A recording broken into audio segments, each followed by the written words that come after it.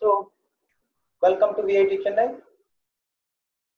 Today we are going to start the first session of design thinking, and we'll be coming across design thinking origin and also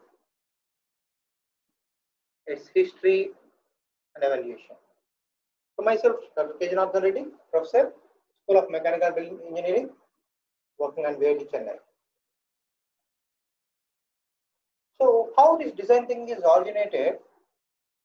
It is originated because of there is a lack of creativity, and on extreme cases, we are not able to produce or create new products and services which are able to satisfy the customer needs. And also, the 20th century education system, which is inculcated into the students who have become as now as important people in industry, having analytical thinking rather than creative thinking. So that particular thing made the people to grow up with an overpowered mindset and skill set of what is available with us, how do we manage it, how do we maintain or sustain the value. Okay, so whenever you would like to have some change externally, then you require to make out innovation. So how do you make this innovation to happen? If you want to do innovation, your organization needs to have capacity to design. So what is the, how do we make this design capacity to come out? It needs to have a good culture which encourages to have people with creative thinking capabilities and also make the people to use design methodologies and tools which are available. So this creative thinking complemented with the design methodologies and tools will definitely get fused together internally within the organization to create a culture that fosters the organization to be an innovative organization. So here, the same thing what we discussed, I'm trying to put it in a symbolic way, where the design capacity includes critical thinking and the design tools, and together this particular capacity which has been built will definitely make the firm to be innovative firm, and this innovative firm will try to provide the creative solutions to make the external change to appear, and in turn the customer will get delighted. So everywhere we could definitely find out that a design is the differentiator to respond to changing trends and customer requirements and behavior. So whenever you are able to make your design to be good and appealing, that automatically makes to get competitive advantage and impacts the bottom line, and also that drives the business growth. These businesses are realizing that yes, design is very, very important to consider it as a value creation capability. So this value creation, it comes from designers' creative thinking and use of tools and methods to produce the new values. So whenever you are able to give a problem to the designer, and if it is having a lot of messiness in the beginning and also ambiguity is high, then only it is found that the better values will come out at the end of the process. So whenever the designer's creative process and mindset are too ambiguous and messy and unpredictable for business to follow and embed as a part of their organizing process. So in a place of designer, there has become like a process which can make the people to get aligned with that particular process.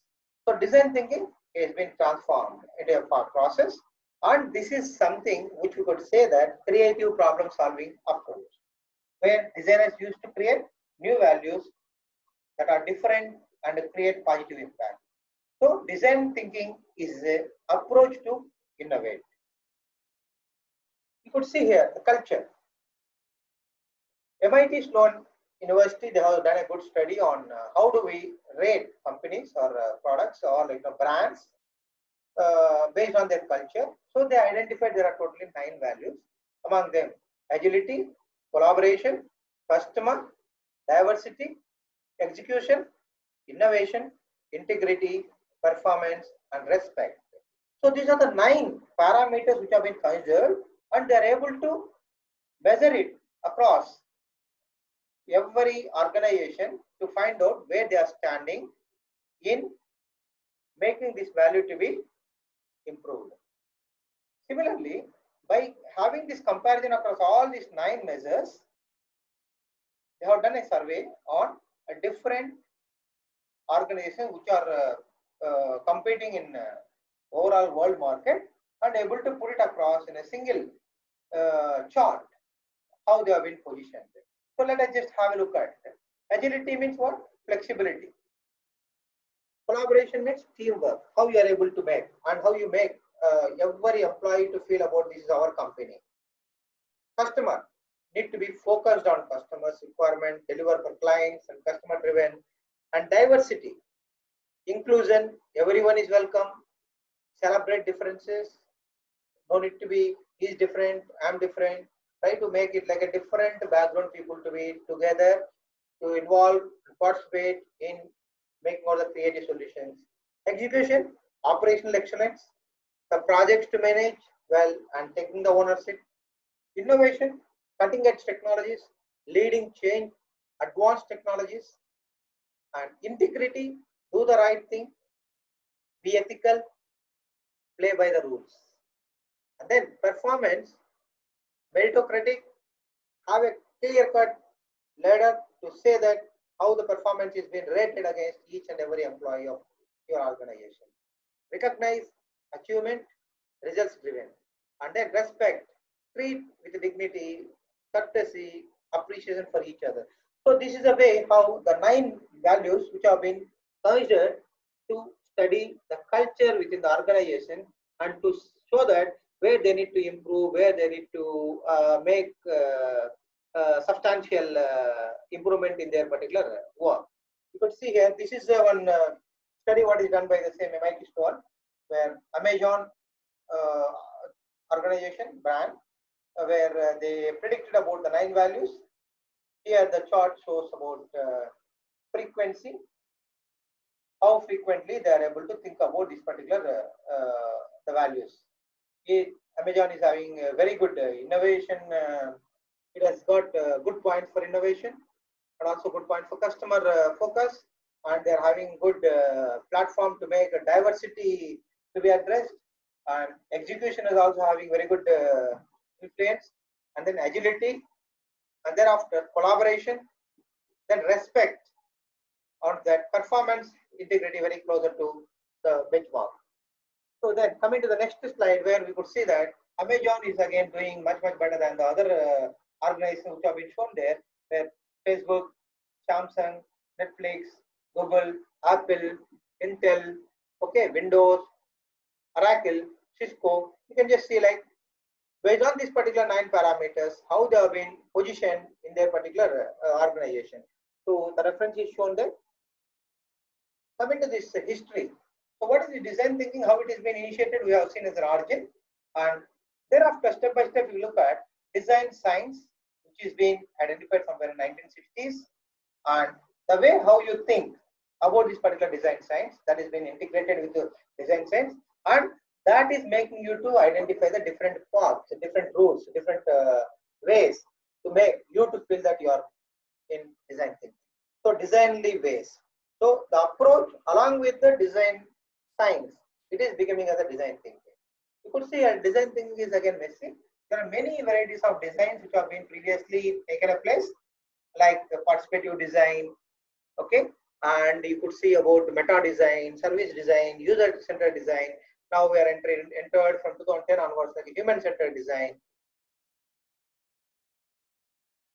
So here, the history and evaluation how it has happened. The first wave is happened in 1960s to 1980s, okay, where the design has been considered as a science and it could be applicable for the wicked problems and could be seen as an innovation path. So you could see like how the brain has been compared against the computer, and thereafter how the robot could be made with respect by considering the brain as the intelligence, and thereafter the activities how it is getting executed, and which is being considered as the path for finding out the solutions. Coming to the second way, where intuition in design, then creative bridge, and thereafter considered as like a creative design with not as a design, it is like a process. So there you could see the process and how the instead of designer it has entered into like the path pathway, how it is being built to bridge the gap between problem and solution. And what should you be looking at as a design process? It could be like a process which could be guiding the designers to follow a systematic way.